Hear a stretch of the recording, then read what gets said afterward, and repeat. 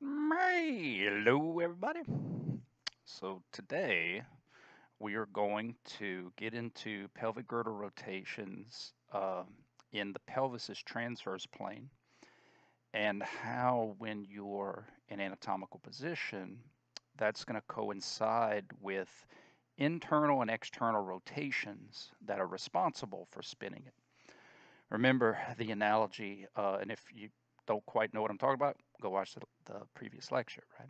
But remember, the pelvis has a perspective of spin, like a basketball. The basketball could spin in a transverse plane, the sagittal plane, or the frontal plane. But the basketball can't spin itself. Something has to be responsible for spinning that ball, and that's where traditional joint motions come in. The ball was spun because of right hand motion, left hand motion, or both hands motion. And eventually I'm going to show you how the basketball could be spun because of if you palm the ball over the top, that's going to be trunk stuff. But for now, we're just looking at right hip, left hip, both hips. In anatomical position, this is important. In anatomical position, anterior and posterior pelvic girdle rotations are going to be because of hip flexions and extensions. Obviously, it depends on which one you're doing, but the point is sagittal and sagittal, they line up.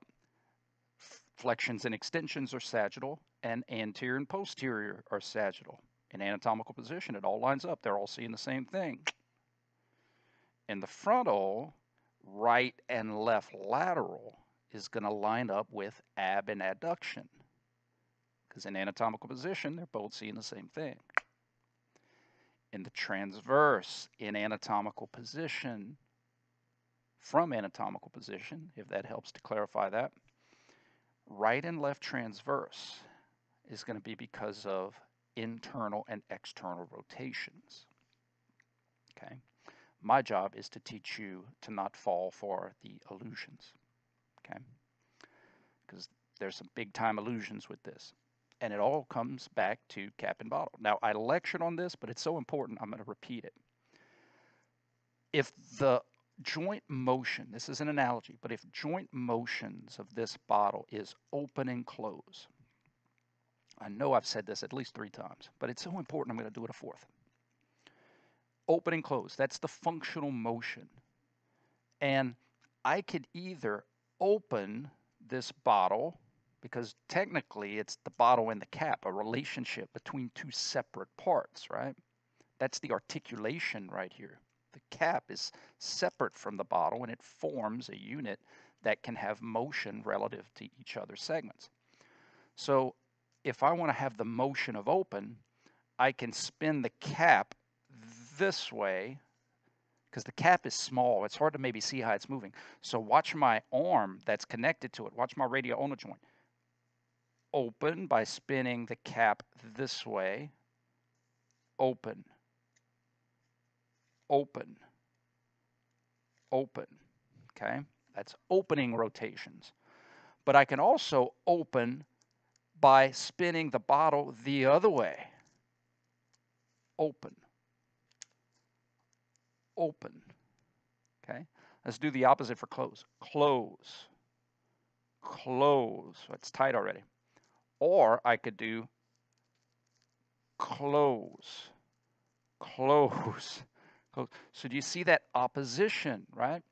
If both of them spun the same way, it wouldn't open. I would just be doing this. They have to spin in opposition.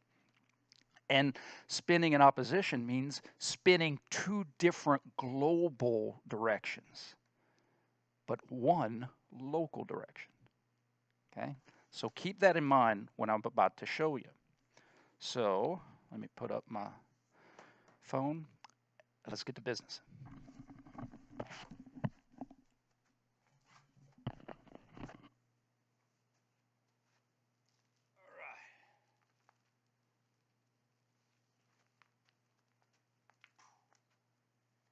Here we go.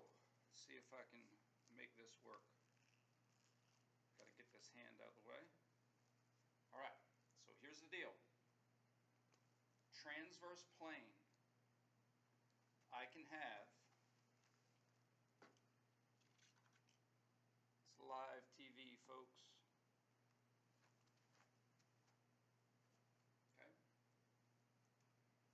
transverse plane. I'm going to show you with the skeleton, and then I'm going to do it with my body, okay? Right hip, external rotation. Right hip, external rotation. Now, my foot is off of the ground because I wouldn't be able to spin my foot if it wasn't off of the ground. Right hip, external. Right hip, internal. Hey, right leg, spin laterally. Right hip, lateral rotation. Right hip, medial rotation. Okay? External, internal. Now, that's how we call it because this is the less massive segment moving about the more massive segment. The pelvis has more stuff about it. So again, I give the analogy of when you're turning a water faucet knob, you look at it from the perspective of the knob because that's the smaller end. You're not going to look at it from the perspective of the house. The house usually doesn't move. The door moves about the wall. The wall does not move about the door. But in biomechanics, in our human body, we don't always move the smaller part about the bigger part. Sometimes we move the bigger part about the smaller part. And that's what I need you guys to see. From here to there, I have the same joint motion. I have the same change in relative angle if I move the ball about the socket globally this way or the socket about the ball globally that way. I have the same change. Right hip, external. Right hip, external. Right hip, internal. Right hip, internal. Gets me to the same place, okay? Now, from the pelvic girdle's perspective, hey pelvis, now the pelvis is one thing. Hey pelvis, spin to your right. The pelvis is going to do this. Hey pelvis, spin to your left. The pelvis is going to do that. The pelvis doesn't have, the pelvis is one thing. Because remember, my right and my left are connected. Hey pelvis, look to your right. Okay. Hey pelvis, look to your left. All right. So the trick is to show you how the hip moves relative to the pelvis and to show you that that in itself is very tricky because of global references. I have my little Halloween pumpkin, and I'm going to use this as an analogy. Look, there's the pelvis. Okay? Look right, look left, anterior, posterior, right lateral, left lateral. All right. He's dead tired. We're going to give him a break. Okay? He's dead tired, as Arnold would say it in Commando. Anterior, because of bilateral hip flexion. Posterior, because of bilateral hip extension. Right lateral, because of left hip adduction and right hip abduction. Left lateral, because of left hip abduction and right hip adduction. Now let's get to the transverse. Right transverse, pelvic girdle rotation. Left transverse, pelvic girdle rotation. Remember, right and left means two different things in two different dimensions. Right and left means nothing sagittally. You do a front roll, you do a back roll. There's nothing right or left about it. But if you're going to do a cartwheel to your right or a cartwheel to your left, that's frontal plane description of right and left. Right lateral, left lateral. That communicates that, oh, I'm in the frontal plane. Look to your right, look to your left is a transverse concept. Right transverse. Spin to your right, spin to your left.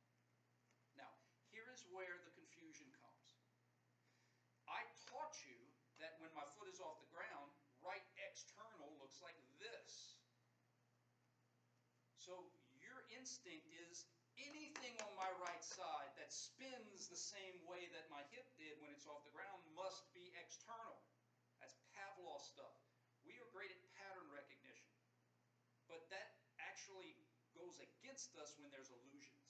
When there's illusions, our pattern recognition can actually be a deterrent.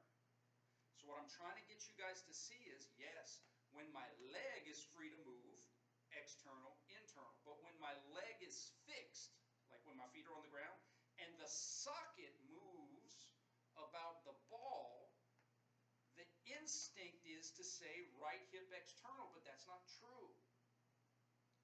I have right hip internal rotation. I'm going to show you a better way to prove this or to see it. I'm going to tilt my body a little bit to do the same motion so that we can look at it from the perspective of my pelvis. Remember, the pelvis is always right. The pelvis is never lost. We can always look at planes and axes from the pelvis's perspective. Right transverse pelvic girdle rotation. How is my hip rotated relative to the pelvis? Wouldn't I have to externally rotate it to go back home? Yes, Brian, you sure would have to externally rotate it to go back home. Thank you, Mr. Pumpkin. That meant I had to internally rotate it when I left home.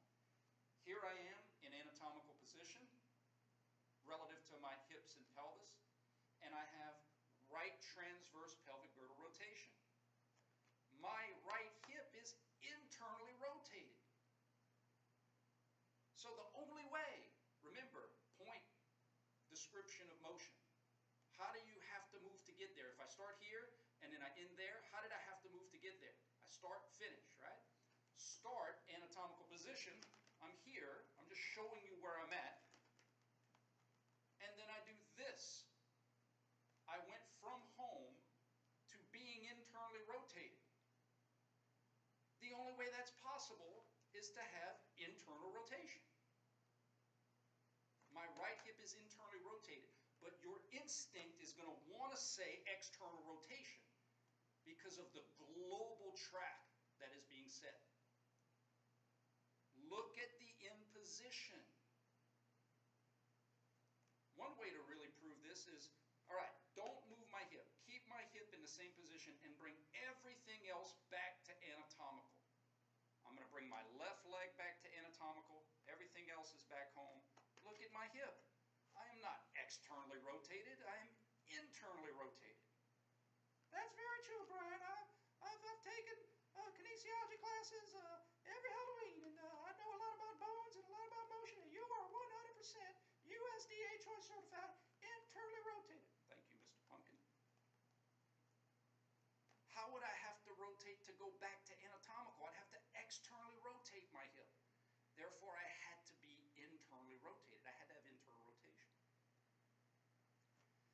This is extremely important because a lot of motions we do in sport, activities of daily living, require pelvic girdle rotations and subsequent hip motions. So it's really important for you guys to understand that when I do this, my instinct is wanted to say external, but the reality is I am internal rotated. And the exact opposite from my other hip. Why do I say the exact opposite? It works itself out that it's going to be the exact opposite. Because if I have a ball that I'm trying to spin with both of my hands, it makes sense that this hand wants to go forward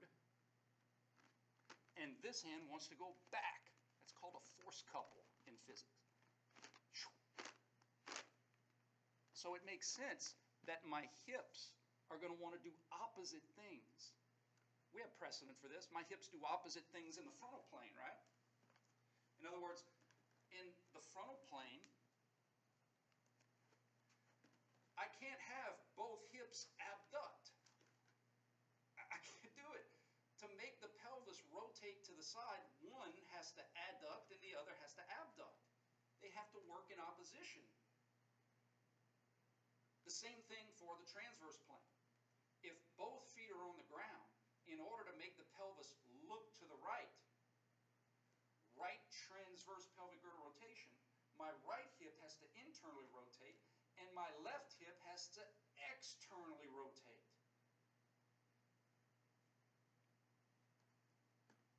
Okay, let me show you how that would look. Start at anatomical position, right transverse pelvic girdle rotation. My right hip is internally rotated. Sorry, Mr. Pumpkin. My right hip is internally rotated, as you can see. But what about my left hip? Well, why don't you bring everything back to anatomical position, Brian? Maybe we could try to figure this out. Mr. Pumpkin, there's no tricks here, right? No tricks. Trust me, just bring it back to anatomical position, and let's see if we can see the new position of the left hip. All right, I trust you, Mr. Pumpkin. Everything back to anatomical. Guys, look at my left hip. It externally rotated. It started out in anatomical, and then I did this. And then I brought everything back just to show you the new position of my left hip. It went from here to there. It all makes sense. If I have right transverse pelvic girdle rotation, it's because my right and my left hip worked in opposition in the transverse plane. Right transverse pelvic girdle rotation because of right hip internal rotation, and because of left hip external rotation. Left transverse pelvic girdle rotation because of right hip internal rotation, and because of left hip external rotation. You get it? Now, I don't have to have both feet on the ground. If I have both feet, that makes for a good force couple, but I could totally have right and left transverse pelvic girdle rotation just because of one foot on the ground. So if I start here and I have left transverse, that was because of right hip external. And if I have right transverse, that was because of right hip internal. Not very good at balancing. I'm old. Left transverse because of right hip external. Right transverse because of right hip internal. Let's do it on the left leg. Right transverse because of left hip external. Left transverse because of left hip internal. And this leg just kind of serves as a kickstand, right? When I'm about to fall over. I'm old. Right transverse pelvic girdle rotation, left transverse pelvic girdle rotation. So if I was a right-handed batter and I was going to swing and I did this, my left leg is the lead leg, and I'm going to rotate about it so that I could torque my pelvis and my body as I swing. What type of hip motion on my left leg, specifically my left hip, of course, if I'm saying left hip motion, would correspond with the left transverse pelvic girdle rotation? So what was the pelvic girdle rotation? I just told you, left transverse. What was the hip motion that caused it? Left hip internal rotation. I'm going to freeze it and bring it back to anatomical. Freeze ray, remember Guru? I'm internally rotated when I go from here to there. Look at it from this angle. From here to there. Hey everybody, it's me. Yes, they know it's you. Left hip internally rotated. Now he's a pirate talking. Arr! Start, finish. Left hip internal rotation to get there. My left hip is internally rotated. Okay? All right. So, let me see my time. Let's review. Pelvic girdle rotations, and then what's responsible for them? Hip. When my feet are on the ground. When my feet are off the ground, it's going to be because of trunk motion. I'm going to get to that Wednesday and Friday, the next lectures. Okay? Here we go. Review. Pause if you need. I'm going to take away this. You did a great job, Mr. Long. Thank you, Brian. All right. Let's practice.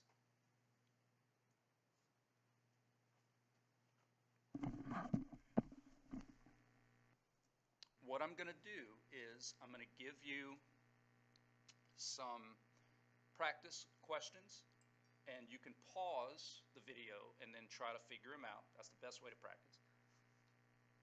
And I'm going to give it to you in two different views.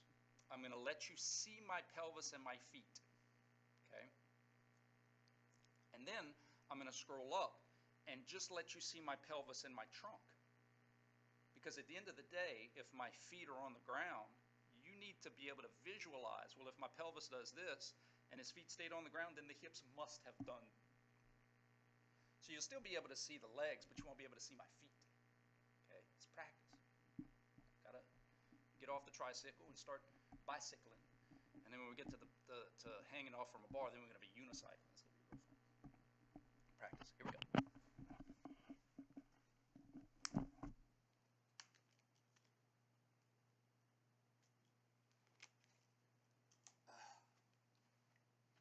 All right, first one.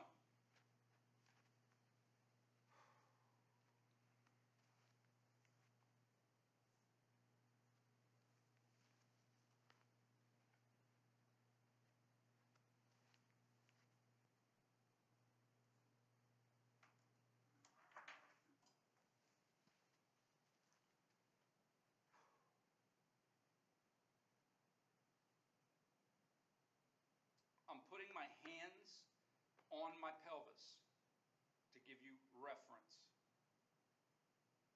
Okay? Start, finish. Start, finish. Let me give you Mr. Pumpkin. Start, finish. Okay? The question is, did I have pelvic girdle rotation? If the answer is yes, then how did the pelvis rotate? Then the follow-up question is, what was responsible for the pelvic girdle rotation? What joint motion moved to make the pelvis spin? Okay? So, first thing I'm going to do, first of all, pause it if you need to think about it. Welcome back. The first thing I'm going to do is I'm going to look at the plane of spin. Okay? Now, of course, your view of this is sagittal, but the pelvis's perspective is always going to be sagittal in terms of where it's facing. So this is sagittal plane spin of my pelvis. How did it spin in its sagittal plane? It spun forward, anterior roll, anterior spin. If you're looking at it in terms of pouring liquid, if Mr. Pumpkin was filled with pumpkin juice or butterbeer, for my Harry Potter fans out there, it would pour water out the front. Anterior pelvic girdle rotation, anterior pumpkin girdle rotation. And then coming back would obviously posterior. Anterior, posterior. Anterior, posterior. What joint motion of my hip caused the anterior pelvic girdle rotation? Well, in this case, I had left hip flexion that caused the anterior and left hip extension that caused the posterior. The illusion being my hip doesn't look like it's moving, and it is. My right hip looks like it's moving, and it's not. It's staying in anatomical position. Okay? What about if I did both legs on the ground? Anterior, because of bilateral hip flexion. Posterior, because of bilateral hip extension. Okay? How about this one? No clues here. Well, the clues in the clothing, right? You got to visualize Mr. Pumpkin. Yeah, visualize me, visualize me. All right, you're done. Mr. Pumpkin's here. Pelvic girdle rotation and hip motion, because the hip motion is what made the pelvis spin. Start, finish. Obviously, we could talk about coming back, but one part at a time. We don't eat the apple in one bite. Little bites of the apple. Start, finish. When I shake like that, that's me shaking the Etch-a-Sketch. So we start all over. Start, finish. Start, finish. Start, finish. Did the pelvis rotate? Yep. What plane? It's frontal. How did it spin in its frontal? Right lateral. Bucket, pour water out the right side. Right lateral spin. Right lateral pelvic girdle rotation. What hip or hip motions was responsible for that spin? There's the pelvis, always correct, always, never lost. Pelvis's perspective is never lost. Left hip adduction, right hip abduction. What about if I started here and came back here? Well, that's left lateral spin. Start, my left hip is adducted, and it goes from being adducted to anatomical position. The only way that can happen is if I have left hip abduction. My right hip started out abducted and it came back to anatomical. The only way I could do that is to have adduction. Watch, here's another way to look at it. Bang. Let's look at it the other way. Start. Okay, see what I'm saying? Watch. Try one more time. I'll do both of them. Start. Finish. Left hip ab, right hip add. Cool stuff, huh? Really cool stuff. Now, let's look at the same examples. I gave you one on sagittal. I'm going to give you frontal plane with one leg. Let's see how you do.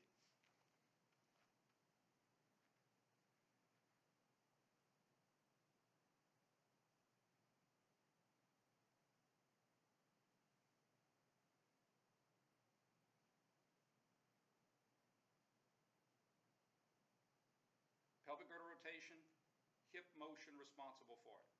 Now, of note, if I do this, my left leg is off the ground, meaning that I can have left hip motion, but notice how I can have all the left hip motion I want. My pelvis isn't going to keep spinning until my right hip spins it. So in other words, my left hip motion is insignificant. It doesn't matter what my left hip is doing.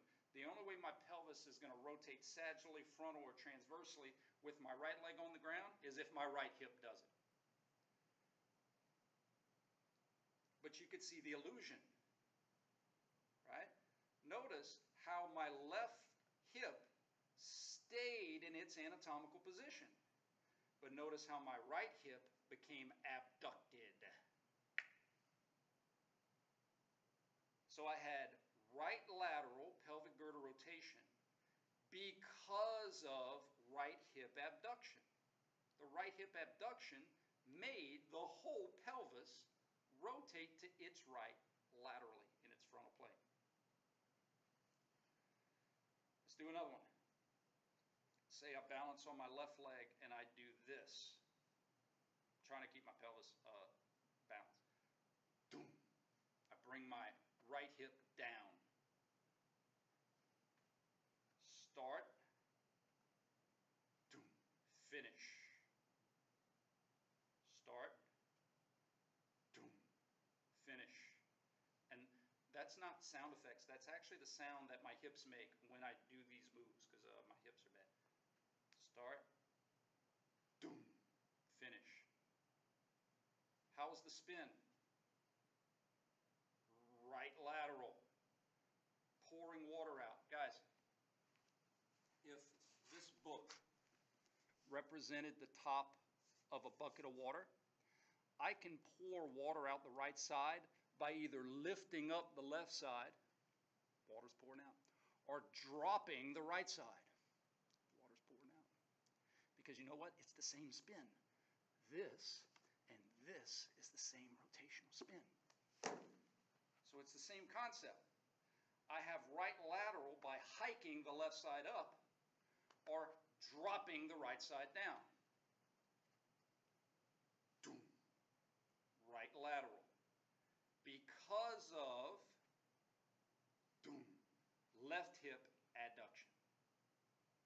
The pelvic girdle rotation was because of my left hip adducting. Okay? Now, the transverse stuff.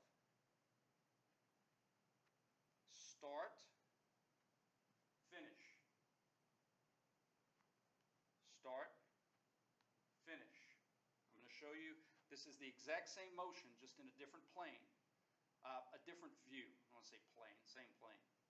Start, finish. Start, finish. Start, finish. We have two great illusionary examples here. The first illusion is a lot of people might want to say the right hip externally rotated, because globally you see something on the right side doing this. But my right hip stayed in its exact same position, frontally, sagittally, or transversely. My right hip didn't do anything. Another way you could look at this is if I had a cast on my right leg, and I couldn't move my right leg if I wanted to. I could still pivot around my left and make it look like this.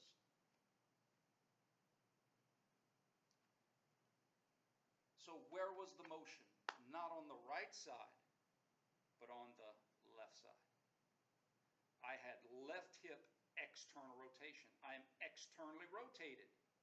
I started out at anatomical, and I ended here.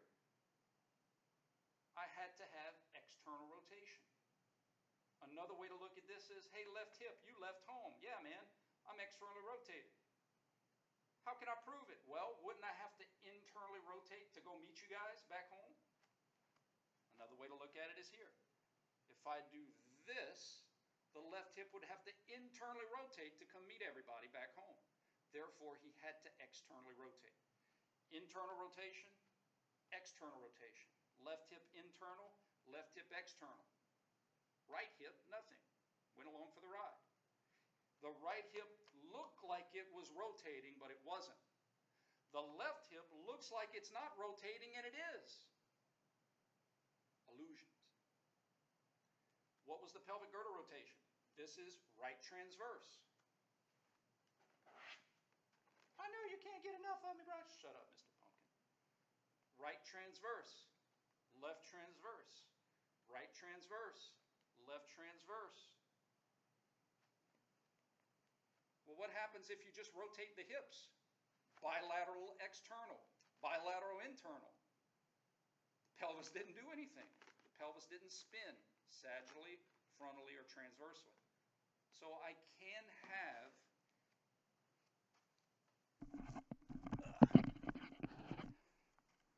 let's have a TED Talk. I can have hip motion with no pelvic girdle rotation.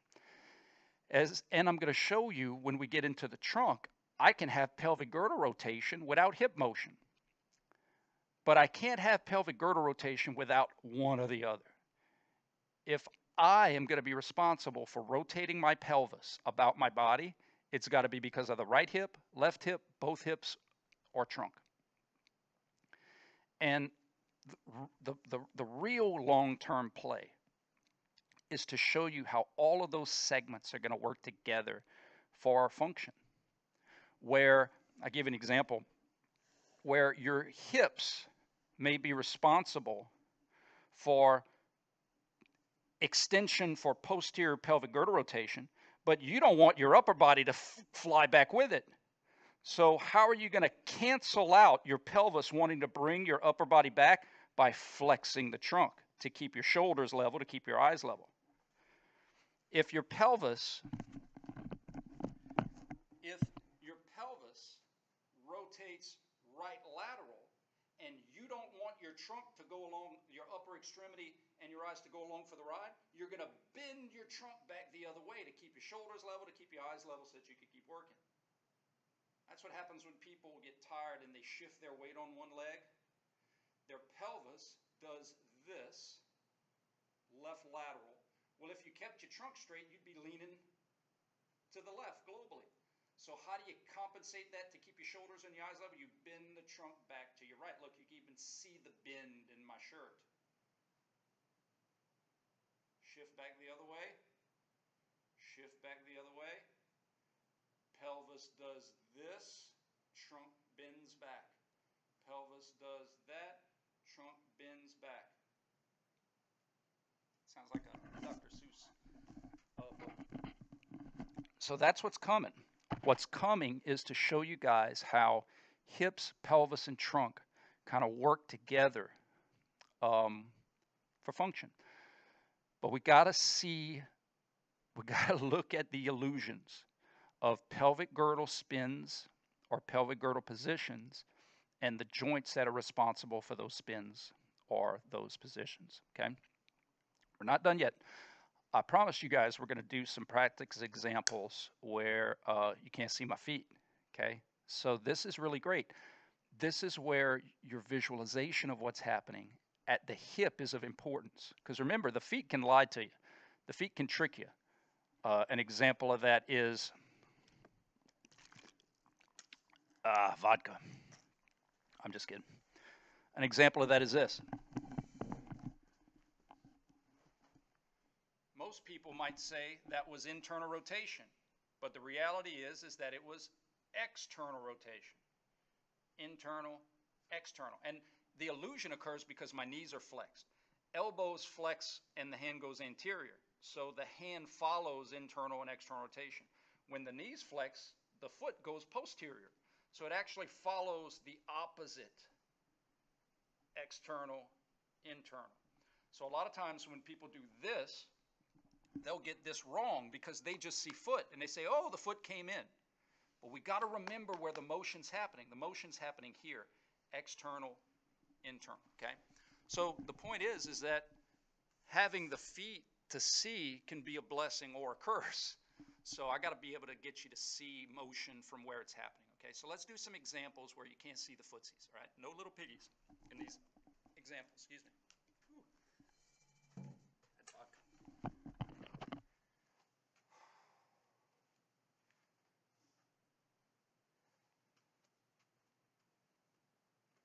Pelvis. How did the pelvis spin?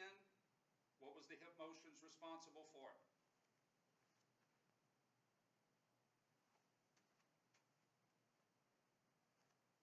Too much feet.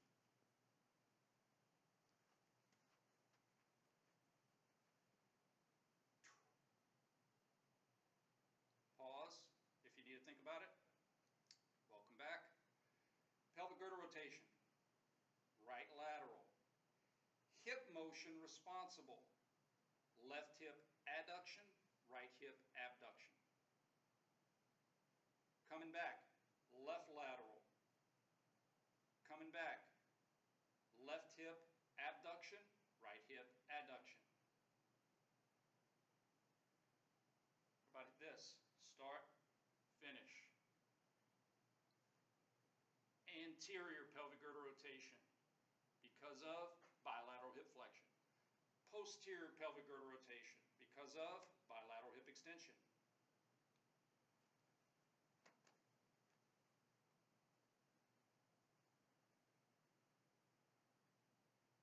Right transverse pelvic girdle rotation.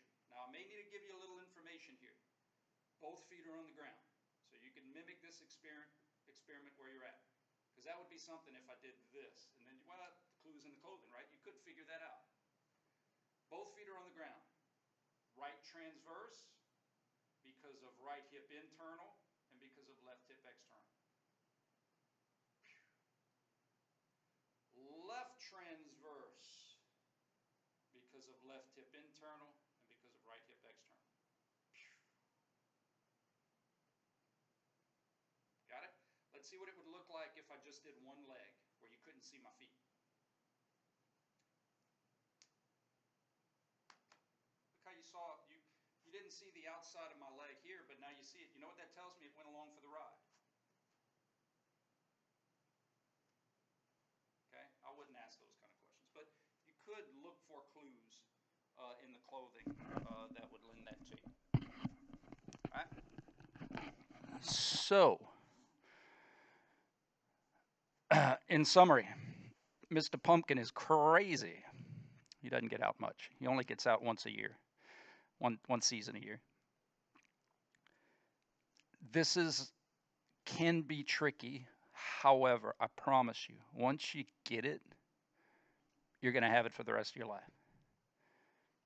Which is, to me, is super powerful about this kind of information, where it's not like you have to pressure cook, memorizing, the 5 laws of this and the 10 laws of that, and that, and then you take your test, and then I remember in undergrad, I think it was like a health promotion kind of class, and the professor, I think his name was Dr. Manier. For no other reason, he's just like, you need to memorize these 15 words, random words in kinesiology. Blah. Yeah, just got to practice memorizing stuff. I mean, this was in 99, 98, 99. Balance, tactile, laterality, auditory, aerobic, overloading, flexibility, KR, self-esteem, gender, kinesthetic, visual, anaerobic, atrophy, and grouping. Having to do that took up space in my brain that I'm never going to be able to refill. So I hate memorization. Obviously, we have to memorize. Oh, and he only asked one question about that, by the way. I learned it to a Kenny Chesney song. Balance, tactile, laterality, auditory, aerobic, overloading. Sorry. But my point is that took up brain space that I could have used for like cool stuff like wrestling and football knowledge. I don't want you guys to have to memorize stuff. Yeah, we're going to have to learn some terms, but I'm more interested in teaching you kinesiology like math, where it's conceptual. You can figure things out. Because, ladies and gentlemen, even though everybody kind of has the same ingredients, not everybody has the same recipe.